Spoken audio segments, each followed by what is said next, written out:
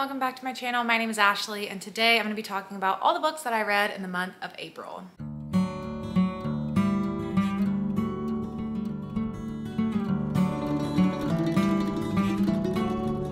Every month I feel like the month flies by, and then I look back at the stack of books I read that month and I'm like, oh my gosh, I read that this month. That feels like it was so long ago. So some of this honestly might be a little fuzzy for me already at this point, which is like the challenge of wrap-ups all the time, is looking back at the whole month and remembering exactly how you felt about the books. Luckily, I do end up vlogging most of the books that I read, so anything that I mention in this video that has a vlog attached to it, I will leave the links down below so you can go check those out for more full in-depth thoughts on the books and in the moment reactions to them. But sometimes I think it's nice too to have the kind of separated feeling about the book after a couple weeks, to know like how you ended up settling with the book, if you still remember it. Sometimes my ratings change. It's good to have both sides. In April, I read 11 books and I DNFed 3 books, so I had a total of 14 books that I picked up in the month. Overall, it was a pretty average kind of reading month. Only had a couple standouts. Most of what I read was around a 3-star, but we'll dig into all of that. And I think today what I want to try to do is go from lowest rated to highest. I've seen a couple other people do that and I always feel like it's really engaging for me to watch, so I think that'll be fun to try. What I worry about is that it breaks up the books that I read in vlogs, but like I said, I'll tell you what vlogs they're in and you can check out the links below, so hopefully that experience works. But yeah, let's get into it. Okay, first I'm going to start with the books that I DNF'd for the month, because those are the books that got no rating at all since I didn't finish them. First up, we have One Night on the Island by Josie Silver. This is a romance book that came out recently that I was pretty excited for. It is a forced proximity style romance where these two people were going onto this island, both for different reasons. One was like a work trip, the other one, I don't really remember why he had to go. But they both ended up booking this cabin, but they got overbooked, and so they end up having to stay in the same cabin. One bed trope, forced proximity, stuck there together, unhappy about it, and a relationship ends up developing between them throughout the book. I got this one as an ebook through Libby, so through my library, and I ended up reading about 50% of the book, but I just decided to set it down because I wasn't incredibly engaged in the romance between them. I wasn't absolutely loving it, and my time with the book was running out because you only get like 2 weeks with a book, and I was running out of time and I didn't want to force myself to try to fly through and read it if I didn't really care for it anyway. I think if this was a book that I physically owned and had physically picked up, I probably would have finished it, just stretched it out a little bit. But because it was a library hold, I was running out of time and I wasn't incredibly engaged with it. I just decided to set it down. It was fine. I liked the setup of it, but 50% in and I wasn't really in love with the characters, so didn't really compel me enough to keep me going in the story. The next DNF of the month was Manhunt by Gretchen Felker Martin. This is a horror book that is about this dystopian world, and there's like these gender wars going on. I don't really know. I don't even remember it. I don't remember how it was advertised. I don't really remember what I was reading, but I remember being surprised by the story, that it wasn't exactly what I was expecting, and I only read like the first, I don't even know if I read 50 pages of it. I think I just read the first couple chapters and decided that it wasn't gonna be for me. I wasn't loving the tone of the story. I didn't feel like I was gonna love the dystopian nature of it. And I started seeing a lot of my friends either DNFing it or giving it less than wonderful reviews. So I just wasn't into it. I just didn't really feel like picking it up. And so I decided to DNF that one pretty quickly. And then similarly, the other book I DNF'd this month was An Honest Lie by Taryn Fisher. This I read for Spring Fling Ween, so you can see my little bit of an experience with that book on my Spring Fling Ween reading blog. But I only read the first 50 pages of this one, and then I decided to sit it down because I wasn't really compelled at all with the story so far, and it was getting terrible reviews from my friends. A lot of people were saying that it's really boring, nothing happens the whole way through, it's really unsatisfying, and just nobody was really liking this book. And I wasn't even hooked from the beginning with the book, and typically I'm at least hooked from the beginning of Taryn Fisher's books. It's just her endings which typically fall apart for me, but I wasn't even engaged in the beginning of this one. Wasn't really compelled with the story. You're just following this woman who has this past where she got caught up in this cult, and it's like coming back around to haunt her basically, which I've kind of read a lot at this point. So I just decided to skip out on reading that one, and I don't know if I'm gonna pick up Taryn Fisher again in the future. I never really love her books, but I keep picking them up for some reason. But after this one, I might just be done. Unless the next one sounds interesting, and then I will probably just give it a try again. I don't know, we'll see. All right, so now we'll get into the books that I actually did read, starting with the one-star book that I had for the month. 1 stars are pretty rare for me, but this one was just that bad, and that is 9 Lives by Peter Swanson. This is a story that tried to be a retelling of And Then There Are None by Agatha Christie in a little bit of a different way, but it tried to just basically be that. The idea of the story is there is this letter with 9 names on it, and everyone whose name is on that list receives this letter, and then they start getting killed one by one down the list, and you don't know who's killing them or why. That concept for sure sounds interesting, but the book was such a snooze fest. It was so boring. There were so many characters in that story. You follow all of these perspectives, all 9 of them, and obviously people start getting killed off, so you start losing perspectives. But it's so hard to keep up with 9 people and to know who 9 people are and to care when they're dying or to get invested in them, and most of what you're seeing in their lives makes it seem like they're not great people anyways, and it's just such a slog to get through reading 9 perspectives and trying to keep up with that. Also, Peter Swanson's writing in this one is super dry and clinical, like incredibly dry and clinical. It really reminds me a lot of 8 Perfect Murders. If you've read that one from Peter Swanson, this one's pretty similar in writing style to that, and I hated that one, and I hated this one too. And then the worst part about this one is the plot twist. I'm not gonna reveal the plot twist, but oh my gosh, it was one of the stupidest motives that I've read for a killer, maybe ever. Terrible motive, made no sense, made the whole thing seem like a waste of time, and then had a particular element in the plot twist that I hate reading in books, and Peter Swanson's done it before. He did it again in this one, and I just hate it. He also just included things that he didn't need to include, like racial slurs didn't need to be in there, and just, oh my gosh, there's so many things about this book that were not good. It was just not a good experience for me. 1 star, do not recommend it. And I definitely am pretty sure, like 95% sure, that I will not be picking up another book from Peter Swanson in the future. I have read 4 of his books now. I've only enjoyed 1 of them, and even that one I look back on and think that I kind of can't believe I enjoyed it. So I think me and Peter Swanson are breaking up. I don't think I'm gonna read his stuff anymore. Only time will tell, I guess, unless I get really convinced by another book of his coming out. But yeah, this was not good, and I do not recommend picking this one up.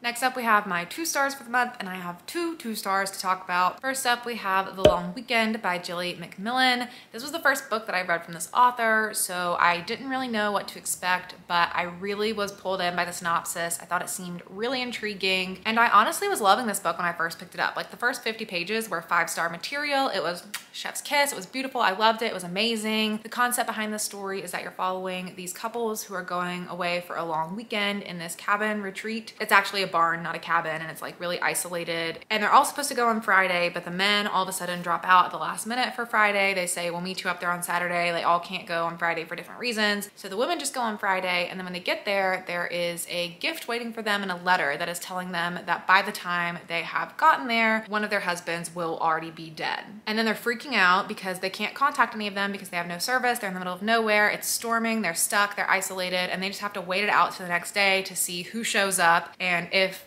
their husbands are actually okay, if it was a hoax, if it was a joke, or if one of them actually was murdered. Love the premise, love the beginning of this book, loved the initial plot twist in this book. There's an initial reveal around like the 100-page mark that really blew my mind. It really caught me off guard. I was really like, wow, this book could be so good. But this book was just super slow with nothing happening. And I feel like I read a couple of books that did that this month where it was supposed to be a thriller, but I just felt like nothing thrilling was happening. And I saw other people saying that about this book in particular, The Long Weekend. I saw a Goodreads review that was like, wow, this book will be boring for 100 pages and then be really good for a minute, and then boring for 100 pages, be really good for a minute, boring for 100 pages, be really good for a minute. And that is exactly how I would describe this book. Like, the idea of it, the plot twist, great, but what it took to get there was really boring. There were also some elements that were introduced in the story that were giving it like the potential to be creepy or ominous or more interesting, and then I didn't feel like enough was really done with them. Just felt like those were in there as distractions, and not in a good way, just in a bad way of having those distractions. So ultimately I ended up disappointed with this one. It ended up being a 2-star, but I do think I would pick this author up again because it did have potential, and I did like the writing, and I was really hooked from the beginning, and I did like some of the plot twists, but the whole thing together just didn't work for me. So I definitely would pick something up from her again. again, but I would probably try to find something that already has great reviews to go off of instead of just going in based off of the premise next time. My other 2-star read for the month was Stringfellow by Simon Jacobs. I ended up reading this one as part of my Reading New Horror Books vlog that I did, so you can check out my full thoughts there. But this one was also just pretty boring. It was definitely a character-driven book, not a plot-driven book, and usually I'm okay with that, but this one just felt like literally nothing happened the whole story until right at the end when it was a pretty climactic ending. I thought the writing was really good. I was definitely interested in the beginning of it, and I thought the character building was good, but I was just pretty bored with it most of the time. I had a lot of boring reads this month, like I said. In this one, you're following this group of teens who live in the suburbs in Ohio, and there is this dark force that is in the town that is trying to infiltrate the teens. That's essentially the premise. That's essentially all that happens. You're just kind of following these teens, living their lives, making some teenage mistakes, but also being influenced by this dark force at times. There's a cool writing style in this one where you read this like third-person plural omniscient narrative voice that is the dark force, and it talks about like, before we could get to so-and-so, we tried to go for so-and-so first because they seemed more vulnerable because of this, and this. And so those parts were kind of cool, but all in all, the book didn't captivate me. It's also a little bit long. It comes in around 400 pages, and yeah, it was just pretty boring overall. So ended up giving it a 2-star. Don't really know who I'd recommend it to, but didn't really work for me. Actually, I think I have one more 2-star for the month. I originally gave this one a 3-star, but then I just looked at it and I can't really remember anything about the book, so it's definitely gonna be a 2-star for me at this point, which is what I meant by how my ratings change and how it's kind of nice to be separated from the books. But the book that I'm talking about is And Then I Woke Up by Malcolm Devlin. This is a new horror, sci-fi-ish novella that came out at some point in this month, or maybe it's getting ready to come out. Okay, yeah, it came out April 12th. So this one is out. Came out from Tor. They very kindly sent me the ARC copy of this book as ebook and then a finished copy. So thank you so much to the publishers for sending this to me. But ultimately, I didn't absolutely love this one like I thought I would. This book's really hard to explain, and I think it's just not really my style. I sometimes struggle with these kind of sci-fi concepts and getting interested in them. The writing style just didn't really click for me, and I spent most of the book just being pretty confused and not in a way that I enjoyed. Sometimes I enjoy being confused by books, but this one I just wasn't vibing with as much. I also read this one, I read the first half, and then like a week later I read the second half because I was traveling, and so I got kind of caught up. So I feel like that also affected my experience with the book.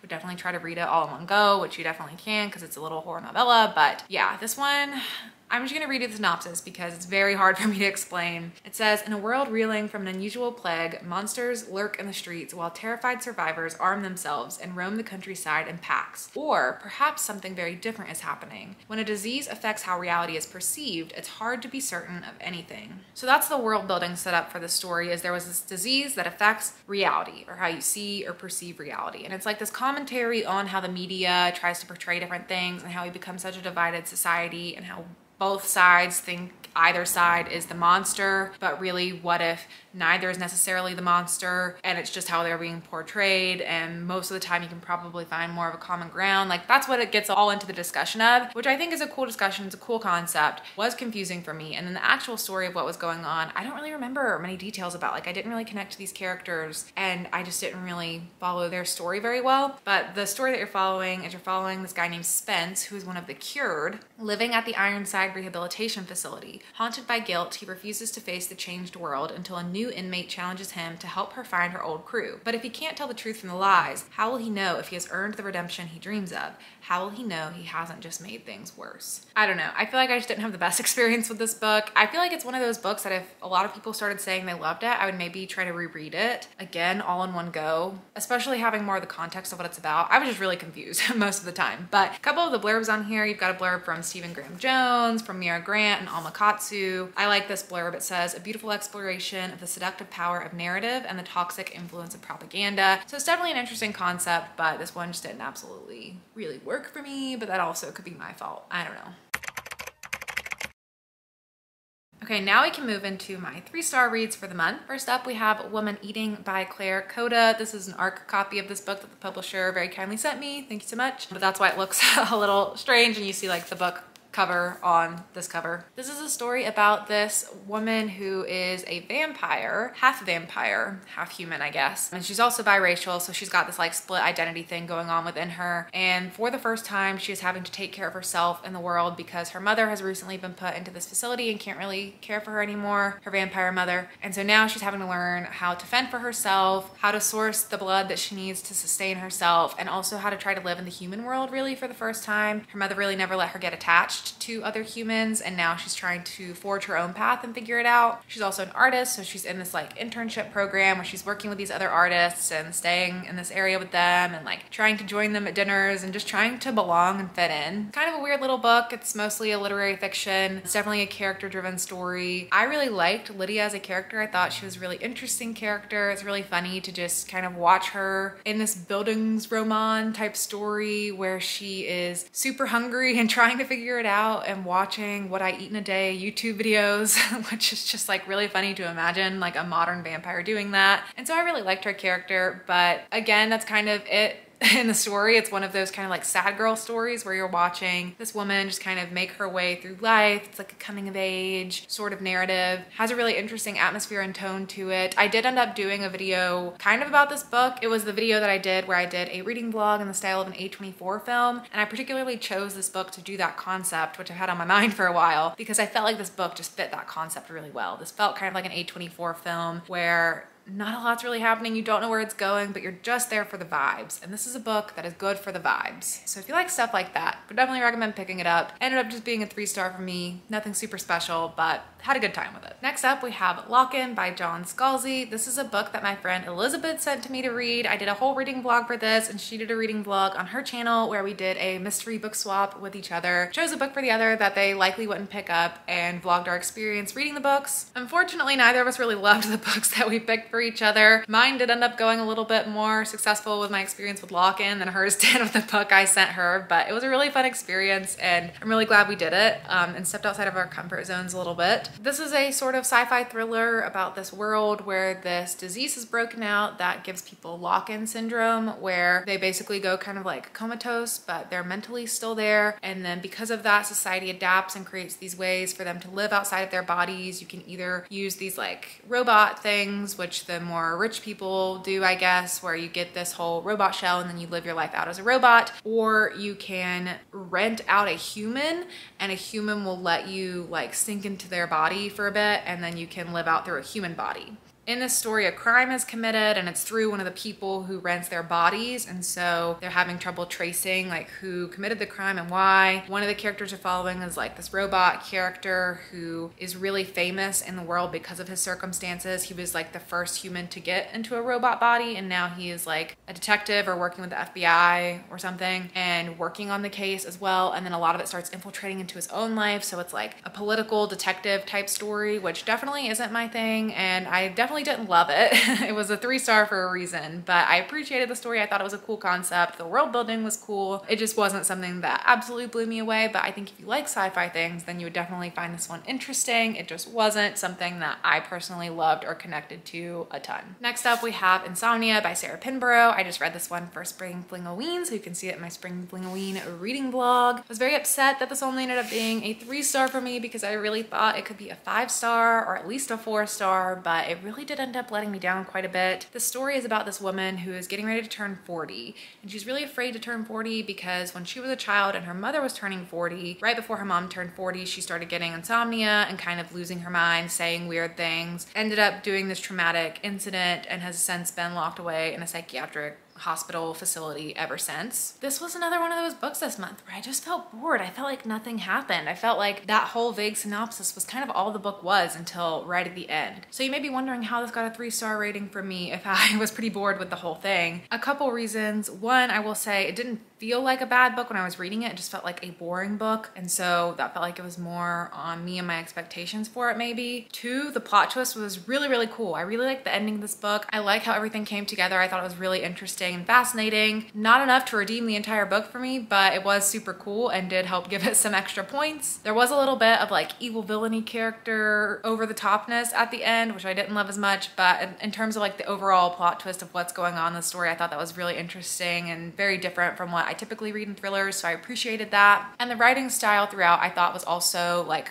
a good average 3-star. The writing was fine. I just wish more would have been happening in the plot. I wish our character would have been getting more clues, trying to figure out more, trying to actively uncover more of what was going on in the situation. What I mean with this being boring and slow and it felt like nothing was happening is the same way I felt with the Paris apartment, where it just felt like the main character wasn't actively doing things to try to solve her problems. This main character felt like she was just a victim of her circumstances and not actively doing enough to try to figure out how to solve it, which is like fine and realistic in real life. Like if you got insomnia and you've only got a 2-week time span in this book, maybe you haven't really done a lot. But in a story, in a thriller, in a book, like let's start doing things. Let's go talk to people sooner. Let's ask more questions. Let's go do things. Let's find out things people are hiding from you. Do something. And I just felt like so much of this book was just like nothing happening until right there at the end. So that's why I ended up only getting a 3-star from me. You're probably disappointed. No one can be more disappointed than I am that it wasn't amazing for me, but I would still recommend picking it up because a lot of people are liking it. I just personally didn't love it as much as everybody else. Next up, we have another little novella. We had to remove this post by Hannah Bervowitz. I read this one for Spring Flingoween. It turns out it's more of a literary fiction, but it does have some kind of dark horror type elements in it, but more like psychological, real life horror, not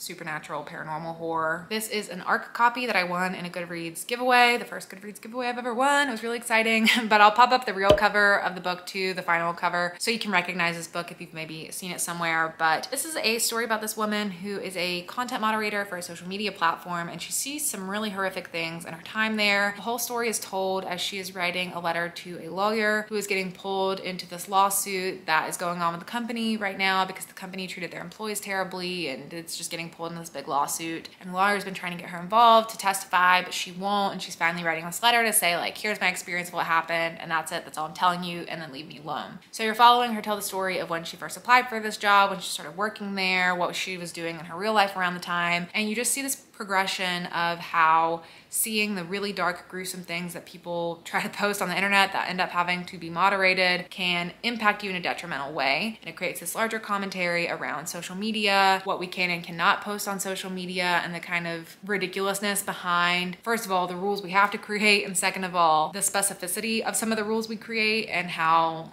even that just feels ridiculous at times, what you can and can't say, what you can and can't post. And then also just the concept of how what you're exposed to on social media can be really detrimental to you, and you may not even be realizing it. I thought this book was an interesting concept. It opened interesting discussions. It made me start thinking about things in a different way that I'm not really thinking about often when it comes to social media. So I thought it was an interesting concept, but ultimately the book didn't do a ton for me. The story didn't do a ton within what you actually get in the story. It just made me kind of start thinking about these concepts. So I just gave it a 3-star rating. I thought it was fine. Pick it up if it sounds interesting to you, if it's a concept you want to think about more, but I didn't get a ton out of the actual story.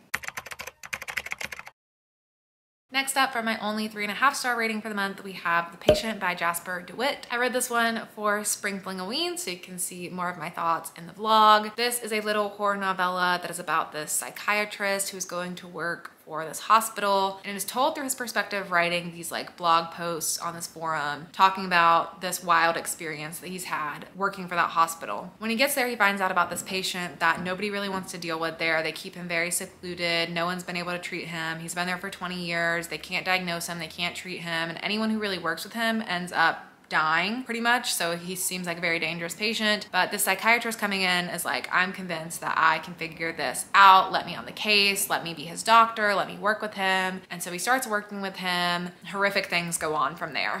I'm always a bit wary of horror that intersects with mental health in this way, in the psychiatry field, with the potential of like demonizing people with mental illnesses or like the psychopath. So I was definitely wary of that going into this one. I ultimately ended up feeling okay with how the story went. I didn't feel like it was necessarily doing anything harmful for dialogue around mental health because of the direction that the story takes. And so I felt okay with it. I ended up giving the book a 3.5-star because it wasn't amazing, but it was a good enough time. It was a good, short, fast little horror novella read for a readathon. I thought it was scary. I thought it was interesting. I liked the way it was written and that it was written in the format of these blog posts, just because that made it feel kind of more real, and I thought that was interesting. It's definitely one that I would recommend. It's not one of my top horror novellas I've ever read, but I did have a good enough time with it. Gave it a 3.5-star. Would recommend picking it up if you got the chance. Next up, we have my only 4-star for the month, and that was My Dearest Darkest by Kayla Cottingham. I read this one for my reading blog where I read new horror books, so you can check out more about it there. This is a YA sapphic gothic, dark academia, supernatural story that was such a good time. If you like YA horror, then definitely recommend picking this one up. I will say it did read a little bit on the younger side of YA than what I'm typically used to in reading YA horror, so just know it's a little bit more like wholesome maybe than some other YA horror is. There's definitely gory and graphic things in here, but the overall tone of the book felt a little lighter than I'm used to. But in this story, you're following this girl named Finch who is going to this new academy. Right before she gets admitted, she ends up having this accident with her parents, a car accident, and her parents end up dying, and she also ends up drowning, but somehow she comes back to life. And so she ends up going to the academy, and in this town, there's like all this supernatural lore around the town. Like people just say they see ghosts, people just feel drawn to this town. So there's that kind of weirdness going on. And then she meets this girl, Selena, who kind of like rules the academy. She's the cool girl, and they end up having to work together on this project, and they kind of like clash each other a little bit because of an incident that happens before Finch starts at the school. But ultimately they end up developing a little romance, and they also end up getting pulled into this creepy thing that's going on at the school, which I don't think is revealed in the synopsis. Oh no, it is revealed in the synopsis, but I didn't know this, and I feel like it's good to not know all the details of what goes on in this book. But there's this like supernatural creature ordeal happening at the school that is endangering their friends, and they have to kind of work together to try to figure out how to stop that creature. I had a really good time with this one. I really can't even remember my exact complaints that knocked it down to a 4-star instead of a 5-star. So now that I've separated some time from it, I'm just like, yeah, this one's great, definitely pick it up. But probably because it's like a little bit of a younger written thing that knocked it down a little bit for me personally. But like I said, my full thoughts are in that reading blog if you want to hear everything I had to say about the book. But really, really enjoyed it, and I think if you like YA horror, then you should definitely pick it up. And then finally, my only 5-star of the month was Sundial by Katrina Ward. I read this one for the horror vlog as well, so you can check out what I think about it there, but I really, really ended up enjoying this one, even more than I enjoyed The Last House on Needless Street from this author, and I was really surprised because I thought I honestly might end up not liking this one, mainly because it was set in the desert, and that just sounded really boring to me for some reason, but I actually really ended up liking this one. You're following this woman who has 2 daughters, and she starts getting worried for the safety of the youngest daughter because the older daughter is kind of creepy, doing some creepy things, and kind of endangering her younger sister. And so she decides to take her older daughter away back to the town where she grew up in Sundial. And once they get there, she starts acting a little creepy, and you follow both her perspective and the daughter's perspective, and it feels like one of them may not make it out alive. This is one of the best horror books that I've read in a while. I was really captivated by it. I was really loving the writing style. I loved how we get so much of the history of the mom. You learn a lot about her past growing up in this town and what was going on with her, and I just found that so interesting. I loved the twist that was implemented in the story. It was so unique, and I just thought it was so cool.